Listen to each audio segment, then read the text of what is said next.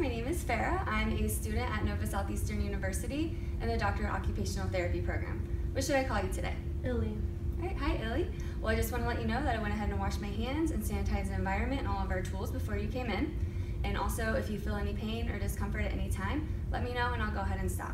Okay. Also, for this exam, it's going to require me to touch your arm and your hand. So do I have your consent to do so? Yes. Okay, great. So I just want to go ahead and see if you can go ahead and make a fist for me. All right, and put your hands out like this, and palms up, and then put thumbs up to the ceiling like you're trying to grab a pizza box. Great. So basically that was just a general scan for range of motion and manual muscle testing. Basically range of motion is testing for your thumb's mobility, joint mobility, and also the muscle strength there. So even grabbing a cup of water. Okay. All right. For thumb abduction, I'm going to go ahead and use the 180-degree goniometer. I'm going to go ahead and take her range of motion in the beginning, and then go ahead and take it at the end and subtract the two numbers to get her total range of motion. All right, Illy, so I'm going to go ahead and can you go ahead and place your arm up here on the table like this? Great. And go ahead and move your thumb out like this. Perfect. So I'm going to go ahead and measure that. The axis is at the junction of the base of the first and second metacarpal, right here. And the stationary arm will be parallel to the second metacarpal, and the movable arm will be parallel to the first metacarpal. So go ahead and take that now.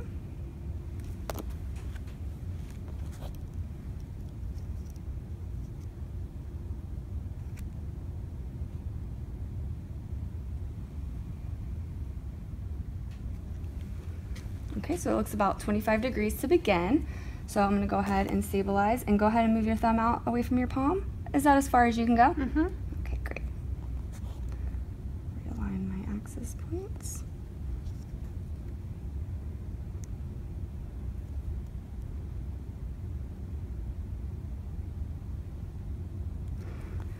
So that's about 55 degrees. So Illy, basically I'm going to subtract those two, 55 from 25 degrees. With the normal limits would be 0 to 50 degrees. And yours is about 30 degrees total range of motion, which is, great within functional limits. Okay. All right, Illy, now we're going to go ahead and do manual muscle testing, basically just testing the muscle strength in your abductor pollicis brevis. I'm going to have you sit like this, and then point your thumb up towards the ceiling, and then I'm going to go ahead and apply some pressure, and then don't let me push you down, okay? So go ahead and put your arm up like this for me. Great. I'm going to go ahead and stabilize the wrist and the second metacarpal, making sure I keep the thenar eminence free. And then I'm going to apply resistance to the proximal phalanx, and don't let me push you down. 1001, 1002, 1003. Great. Illy, you held for the whole 3 seconds, so I would give you a 5 out of 5, which is really good muscle strength. If you broke, then I would give you a 4. Basically, it looks like you have great functional ability in your thumb, so you can go ahead and grab that glass of water or reach for that pizza box for your normal daily activities. Do you have any questions or anything? Nope, I'm good. Good. Well, I guess I'll see you next week. I'm going to go ahead and wash my hands and sanitize the environment after you leave.